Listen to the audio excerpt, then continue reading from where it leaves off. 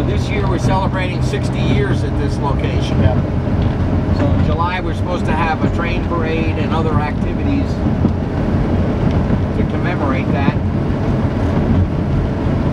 So I think Al's been here about 20 years and I've been here about 19, something like that, as volunteers matter. Al is currently the board president. So we're going through a newer executive director will be coming out this week.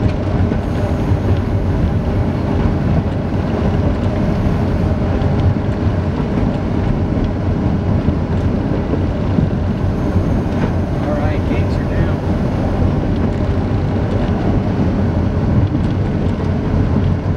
So this is a good example of what they call the three rail right in front of us. We're on the two rails on the left, and the outside rail would be standard.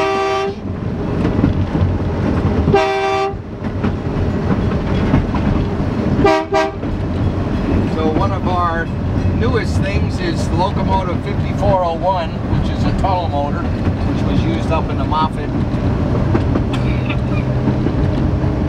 And if you look across the turntable, you'll see we got 3 cars from Manitou and Pikes Peak.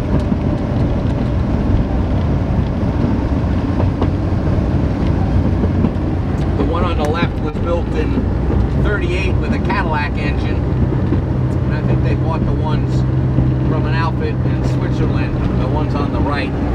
But look at those, there's no couplers on them. They push them uphill and rely on gravity. You know, there's a vertical roller on one and a horizontal roller on the other.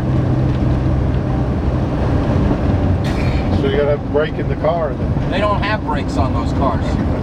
They use the hydraulic rack. So I guess they never got to the top. Well, they did, but even where you get off, it's kind of, you know, downhill.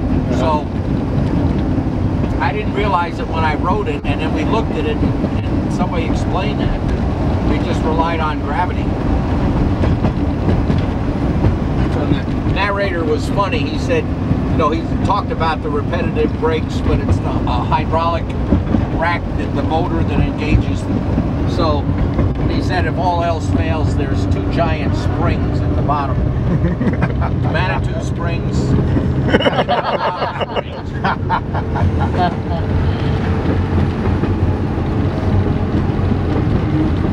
So we hope to put those Manitou and Pikes Peak up on this hill. I don't know how we're going to get them there, but that's the future plan. Yeah. And we don't have any standard gauge tracks over there. That's going to be... Well, we're going to put the steam engine and the 38 model right here.